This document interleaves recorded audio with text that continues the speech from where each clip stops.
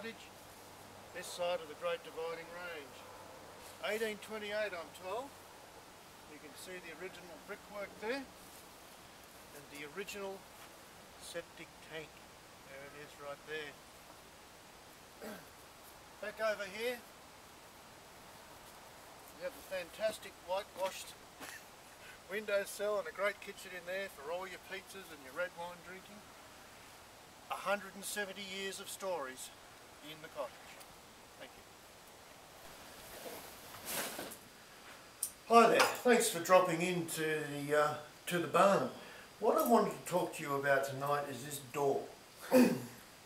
Now, 200 years ago, this door was created with a handcrafted iron hinge, and you can see if you just come in a bit closer there, Mr. Cameraman, you can see there that that is not a machine-made circle. That is a hand-cut, quite roughly made, and it runs narrowly up to this joint here, and that's what I call a hinge joint, as you can see. Now if you just ease back again, in the early days this door was closed with this. Now this is just some wooden swivel which would latch on to a wooden point there. It would sit there, and that was the way you locked your door. Now, about 50 years after that, along came this little gem, which is probably 100 years old now. Of course, it doesn't bloody work. Well, it does work, but it doesn't lock, and that key is long since gone. Now, just over here, if you wouldn't mind coming over here, Mr. Cameraman. This is a sacred site.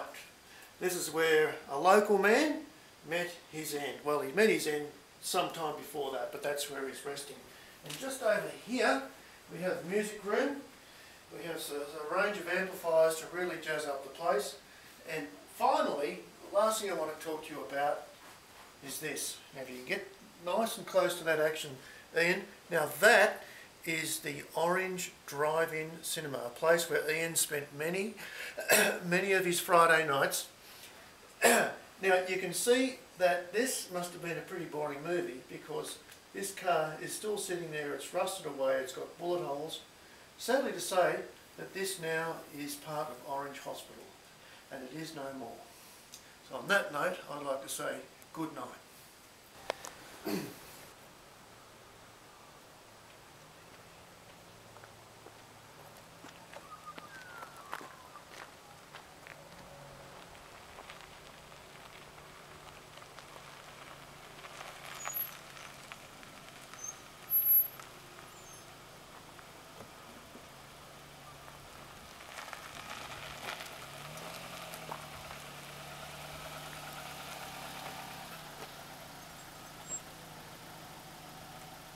G'day.